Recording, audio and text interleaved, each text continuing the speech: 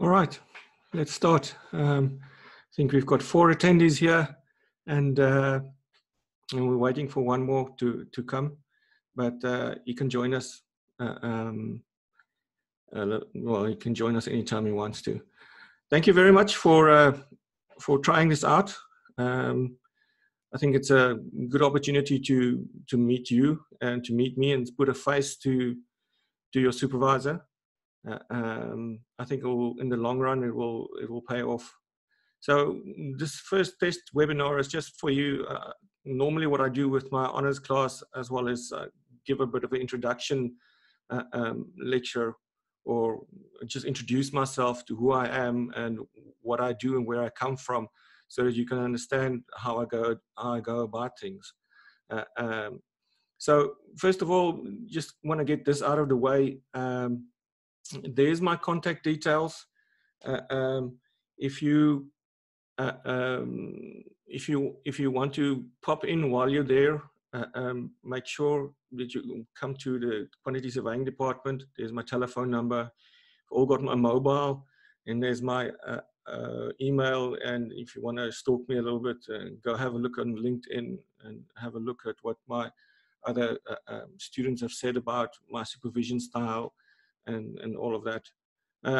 This year I'm on sabbatical, so I mainly have research students, and I'm doing my own little bit of research. I'll talk about this a little bit later on. And it's important for you to also realize that from the 31st of October, I won't be in the country. I will be in Europe. So there's about a month spread where I won't be here physically. I will try and put all of the software on my laptop and see if we can communicate from Germany, and there we can handle as well. We can handle some issues. But hopefully by that stage we've all sorted out your problem statements, your SOT problems, and yeah, you should be well on your way there at that stage. First of all, this is my family. I'm a family man, and family comes first for me. So it's important to introduce you to them. This is Katarina. Katarina is a senior lecturer in the CM department. Some of you might have met her before. And that's my little boy, Patrick. And they both, in the moment, in Germany. Katarina's on sabbatical, so they're with the grandparents and visiting a little bit. Yeah, and my professional experience. From 2004 to 2008, I worked as a quantity surveyor in Dublin, in Ireland. A great experience for me. Is my first job. Got a lot of experience there, international experience. Worked under some great directors, and it taught me a lot. During that time, my dad passed away, and my sisters were still in school, so I had to come back. And when I came back, I started as an academic associate professor at the university and at the quantity surveying department. I'm still there 11 years now. Yeah, and we've grown quite well. We've when I got there, I was made the head of research in that department, and we've been doing quite well in the last couple of years. We've grown every year on year, and we learn from the previous year. And we're doing quite well now. In the last couple of years, we've won a couple of awards from our students. So our students are doing really well. We really try and engage with the students and make sure that they have a good learning experience. My qualifications, I did a BSc quantity surveying at the University of Port Elizabeth. I did a computer science curriculum in 2001. I graduated. Then I went straight into my master's. Prof. Raymond Cardo was my supervisor. And my title there was Design Team's Views on Quantity Surveying Competencies. It was a quantitative study, so I collected quantitative data. Yeah, that was a good learning experience. Then after that, I went directly into my doctorate. And I think Fizikele is trying to get hold of me. Then I was supervised by Prof. Smallwood, And my thesis title there was Clients' Views on Design Team Competencies. And after that was a little bit of a 10-year gap. And then I did my MBA at Stellenbosch. And you'll see there that I did a title there, which is a little bit out of the norm. It's a strategic architecture of visual art startups. And that was more a qualitative study. And that was my first introduction to qualitative studies. Previous ones were all quantitative data. At the moment, I'm busy with my MPhil in higher education at Stellenbosch. I'm looking at factors that influence quantity surveying honor students' academic engagement. It's an interactive qualitative analysis. Once again, it's qualitative. We're doing focus groups and then interviews. Finishing up with my subjects now, and then I'm moving on to this. My proposal has been given the go-ahead, so I can start with that as soon as I finish my subjects. In terms of supervising areas, research areas, as you'll see from my experience, I do look into construction professional competencies, and I see that a couple of you are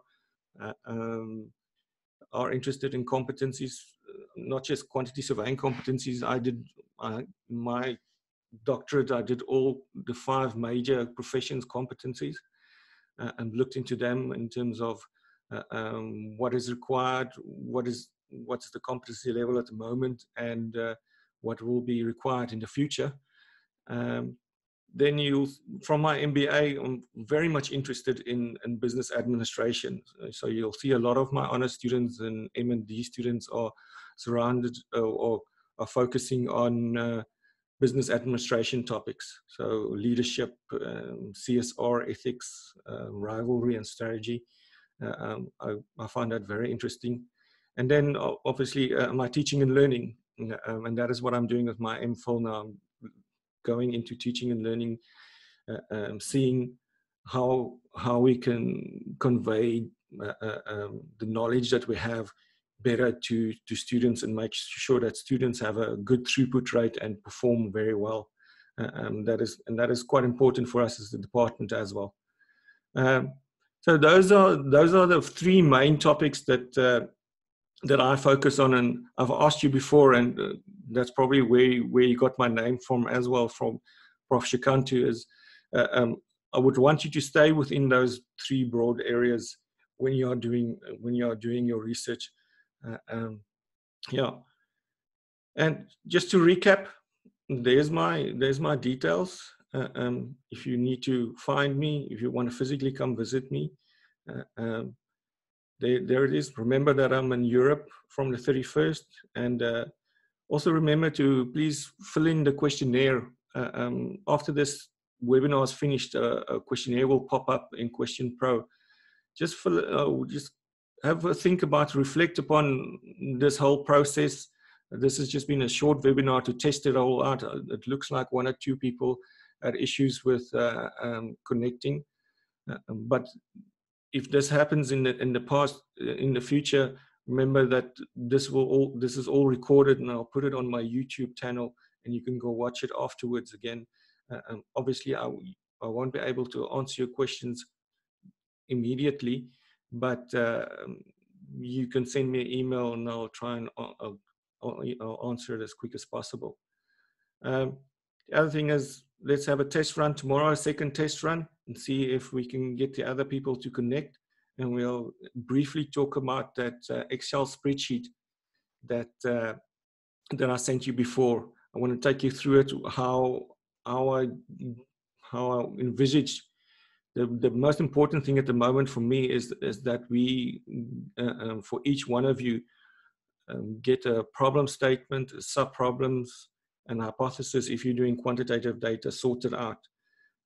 Once we get that sorted out, then all the other stuff is fairly easy. But no, it's a bit of a struggle at the beginning.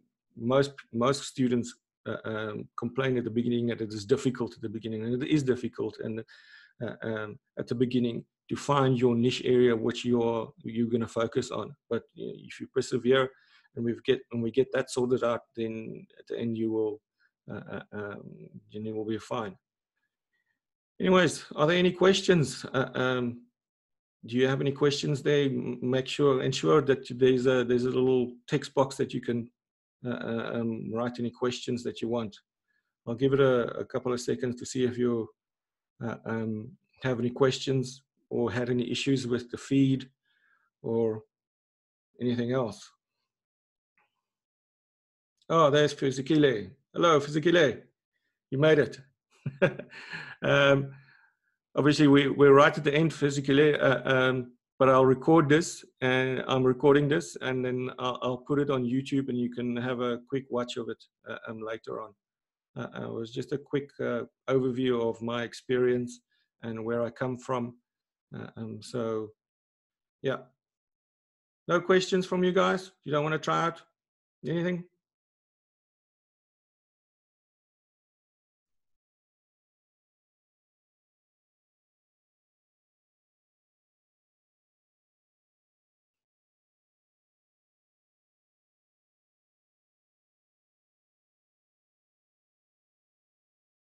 Okay. Let's leave it at that. Thank you very much for attending. We'll have the second test run tomorrow morning, and I'll explain to you once again the Excel spreadsheet that I want you to use. Thank you very much. And remember to fill in the questionnaire that's going to pop up now after this one. Thank you.